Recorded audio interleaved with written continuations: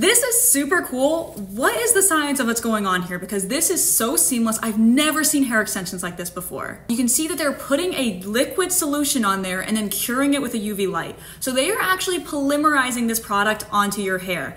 Likely what this is an ethyl cyanoacrylate. This is a very widely used monomer that's actually the ingredient in super glue. Now what they're doing is they're probably putting in a photo initiator, which is going to make that reaction start with that UV light. How is this different from keratin or ice bonds? Well, keratin bonds are already polymers and you're just melting them and then cooling them into their solid state.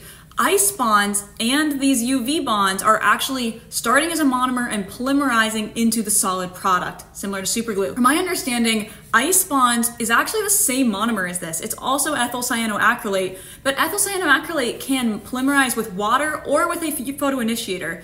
So my question is, could we do this with ice, the same technique? Let me know if you guys want me to experiment with it. I can get like a mannequin head and we can try this out, but I wonder what the benefit of the UV light is. Is it that much quicker? Is it more precise in the control of the solution? I mean, when you use water, that's an anionic polymerization. The UV light is a radical polymerization. So generally, radical polymerization is a faster technique, but I don't know, there's only one way to find out.